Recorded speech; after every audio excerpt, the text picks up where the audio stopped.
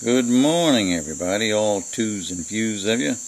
Welcome to the channel where we try to stay positive and try to pray for each other and try to keep our eyes focused on the spirit more than the flesh. Food shortages coming up. I'm not going to get off into a big long tangent about do you believe it's coming or not, or it's inedible that it's coming, or it's not that type of thing. We're going to pray for these food shortages. News channels and presidents of countries are now talking about it. In the beginning, it was just conspiracy theory. Now it's turning out to be a very real reality. Food shortages, along with gas prices, seem to be a wild ride for the flesh, and probably even wilder for the spirit. And it's going to be many challenges to a lot of us. With that being said, let's focus on the good news, which is Jesus Christ has came and paid the price. If we were to be the ones that perished in the food shortages or a famine, where would your soul be? Would you be happy where your soul is now? If you're not on board with the price that Jesus paid on that cross, I strongly suggest that you get on board. It's the good news of the world. It's the best news the world ever had. And it's free. It doesn't cost anything to take up with Jesus Christ and make sure that your soul's in good shape. So if you're a young Christian out there that hadn't been thinking much about God, and I know, honestly, most people don't really think a lot about God during the day. That's usually for old people getting close to dying, or when your mother and daddy starts dying and you want to pray to save them. This is usually when people start coming to God in prayer, times of trouble.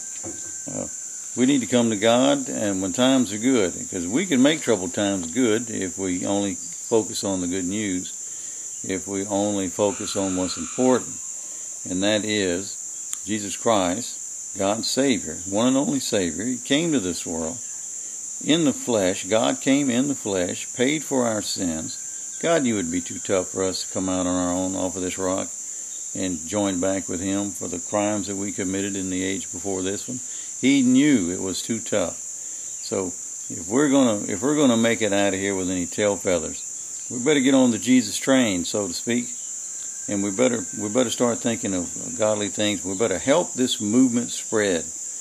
The movement of the good news in Christ and the Gospels, this is all a movement. And we have to help that movement perpetuate and move from one conductor to the next conductor, like speaking of in terms of electricity components, of which is a great hobby of mine.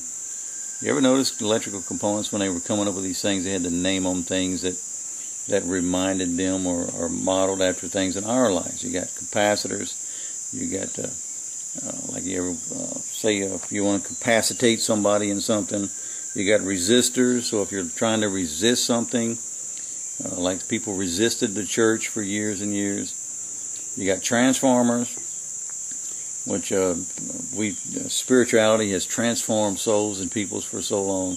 There's a likeness in these words, and that goes all through life. Words make perfect sense if we don't mess with them and try to change them to fit our lustful needs, like so many words have been in the world, like say gay for one. Gay used to mean just kind of like happy and carefree. Now it has a whole different meaning with a set of people on the planet. And so you can't just like change words to make them conform. Words are like math, and they make perfect sense if you let it. That being said, starvation, famine, and all those things, looks like we're pretty close to that type of thing.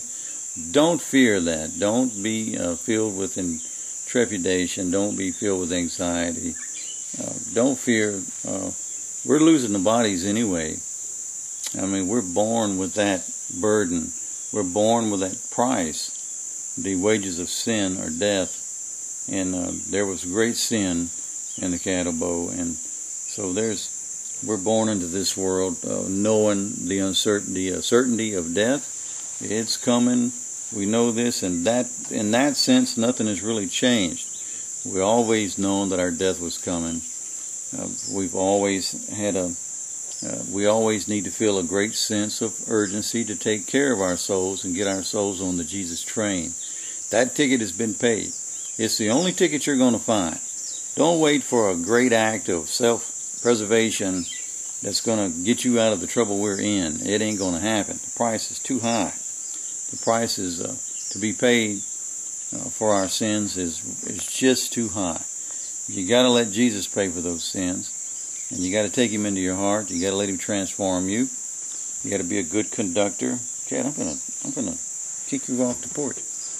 You got to be a good conductor of the Spirit of Jesus Christ. You got to stop resisting the movement that is Christ, and you have to capacitate others to do the same thing. Now I'm talking about it like proponents of radio. You see how that works? The Word of God works the same way. There's a lot of things in there, words that when you first read them may not make a lot of sense, and as you start thinking about the science of the words and the likenesses that the Bible has laid out for us, it starts to make a lot of sense. It really does. With that being said, let's go straight to the throne, and let's pray about the situation of starvation and famine and those types of things that we're on the cusp of. Dear Father in heaven, help us in these times, Father. Give us the former and latter rains, Father, concerning what's about to take place on this world. Help us understand the parts that we have to understand, Father, that we can take care of our spirits and our flesh and protect them from this great famine that's coming as best we can, Father. Give us the common sense and the spirit that we need to accept the changes that are taking place. Reform us, Father, from the things that cause this famine to take place, and reform us into more the image of you, Father, and how you created us for us to end up to be. Give us the love, the strength, and the wisdom that it takes to get through this thing and make it through without too much distress. Help us, quicken us, Father, to catch up to where we need to be in this plan.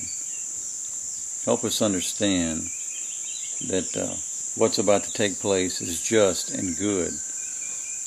Give us the strength not to just see what's happening with our flesh eyes, but with our spiritual eyes too.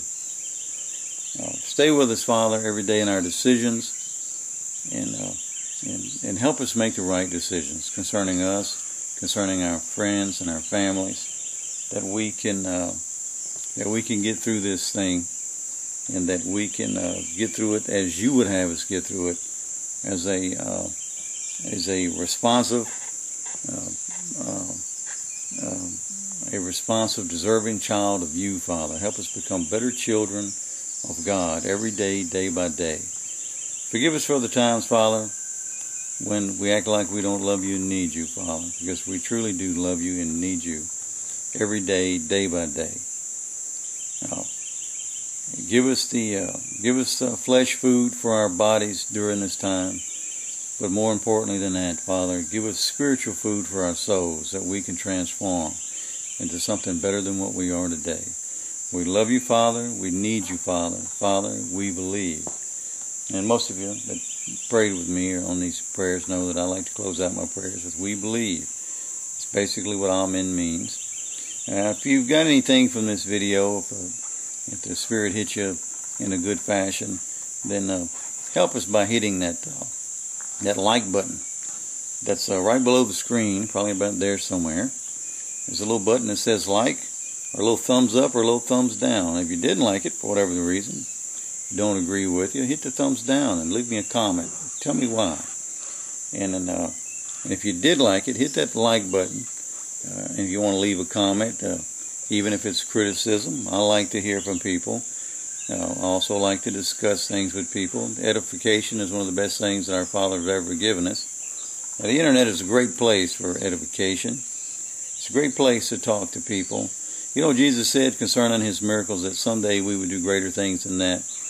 And I firmly believe that has to do with the internet. Think about it. You can get on this YouTube and you can say something in southern Mississippi, and somebody in, I don't know, France or somewhere far across the world may be listening to that someday, and that spirit may be traveling one conductor to another conductor.